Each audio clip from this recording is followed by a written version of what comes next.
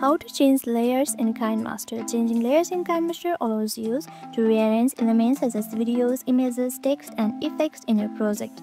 So here's how you can do it. First things to do is launch open the KineMaster. Once you have opened the project, you have several layers. As you can see, I have 3 layers placed right here. Now in order to change the layers, all you have to do is long press on the layer and adjust its duration like this.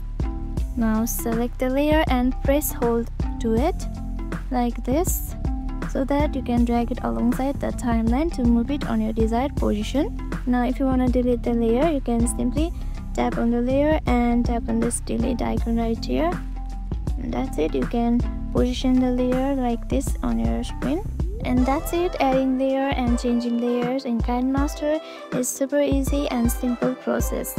I hope you found this video helpful. If you did, don't forget to like, subscribe, and hit the notification bell so you don't miss out any of the other videos. Thank you for watching, and I'll see you in the next video.